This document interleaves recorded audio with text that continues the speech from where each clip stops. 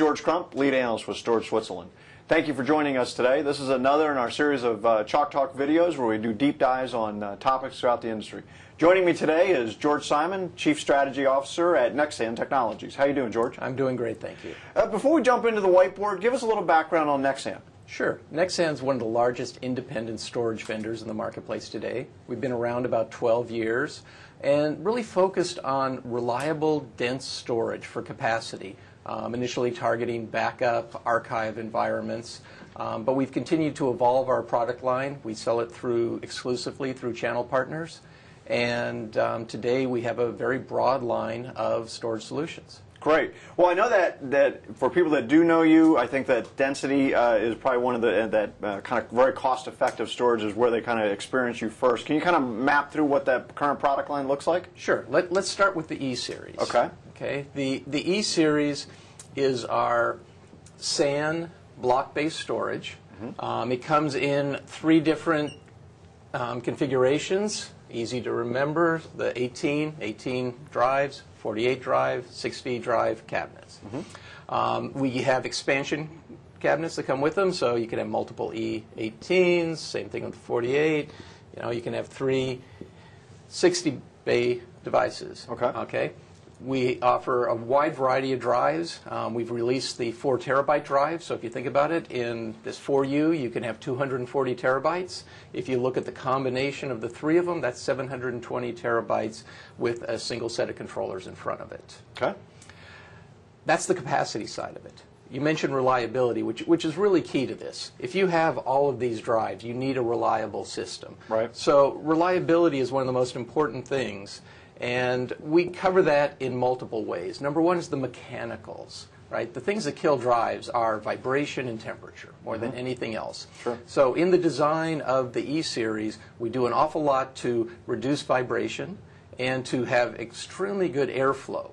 The combination of these plus our own controller software to monitor the drives gives us about half the drive failures as the industry standard. So we get excellent reliability. Well, and I know in talking to you guys that you have this kind of brutal testing procedure, and you really disqualify a lot of vendors before they even get in the system, right? Absolutely, and we do it multiple times. So number one, whenever there's a new drive that comes out from a vendor, we've gone over the years and continually refined this process to make sure that we do qualify the drive.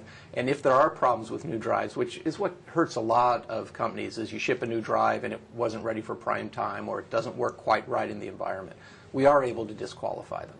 But we go a step further, and before we ship any system, we test all the drives that are going to go into that system. So it's not just the drive type that we've qualified, it's the individual drives that get qualified. So each individual drive before it gets out to a customer has been tested before it even gets there. Exactly. Okay, that makes sense. And I think that, in my experience in dealing with Nexsan customers, they sort of start with you guys as sort of the backup device, maybe the archive device, and then suddenly they realize that hasn't failed.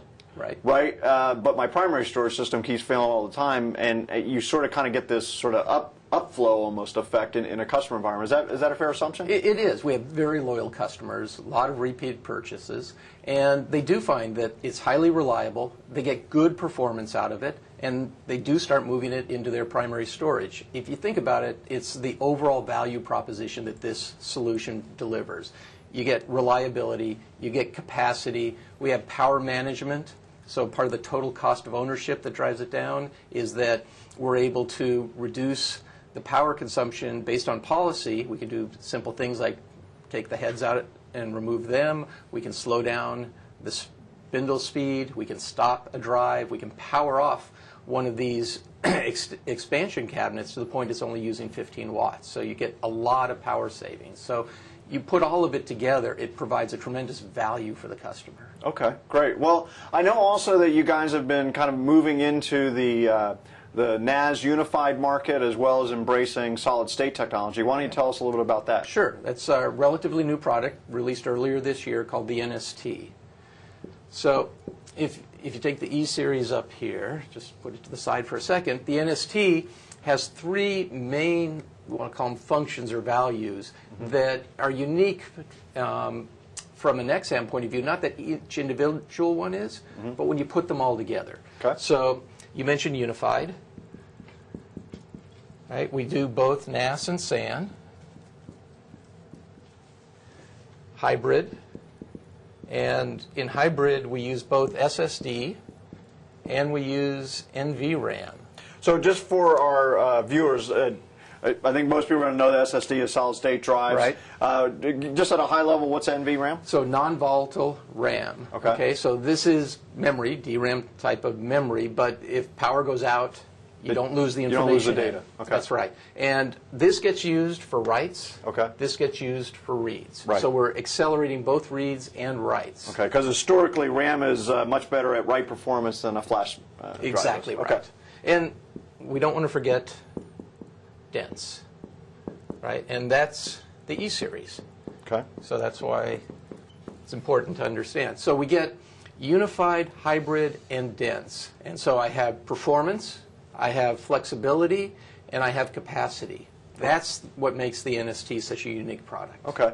Well, you know, one of the things that we're finding is it feels like almost every week or every other week we're getting briefed by somebody that has a new unified hybrid something, right? And maybe you guys are own the dense part because that doesn't come up as often. But can you kind of give me some differentiators of what makes your guys unified and, Sure. and a hybrid store unique? Happy to do it. So let's start with the hybrid. Okay. We use the SSD and the NVRAM as cache. As I mentioned, read cache and write cache. Mm-hmm. Why is that important? Number one, it's simple. I don't have to configure the environment. I don't have to figure out what data goes where. I don't have to set policies. It makes it easy to deploy. Right. That's number one. Number two is it works across all of the data.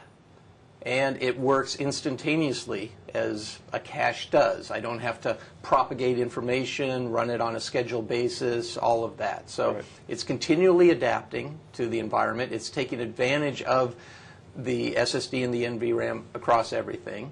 Mm-hmm. Easy to use. And because of the way we use it, you don't need nearly as much SSD or NVRAM. So, you know, at the high end of this, we're using 2.5 terabytes of SSD. Okay. So not only do we get everything we talked about here because of this in the hybrid, we get a low cost per performance, a low price performance ratio. Okay. Right? Yeah, and one of the things that, you know, as we talk to readers and viewers of our site, that we constantly are hearing is they've sort of bought into solid state as the performance technology. What they're really struggling with is how do I use it? And it sounds like you guys just make that real simple. We make it very simple. The other piece of it is, when I talk about price performance, you know, we're getting over 50,000, roughly 54,000 IOPS on this, IOs per second. Mm-hmm. That's from a SAN or a block perspective. Okay. That's a very high number. Mm-hmm. You hear about 1 million IOPS, mm-hmm. and there are a few applications that can use 1 million IOPS, right?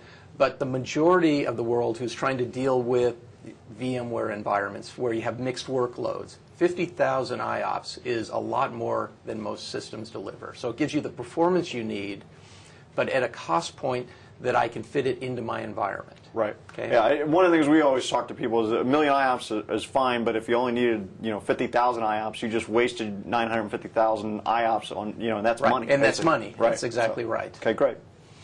On the unified side, again, we do CIFs. Back to the performance, we get 100,000 what are called spec ops, mm-hmm. okay, measuring of the operations for a file-based transaction.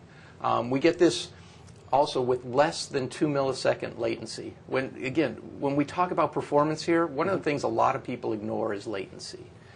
IOPS is an important number, spec ops is an important number. The latency is also an important number. So you have to look at the whole picture. Right.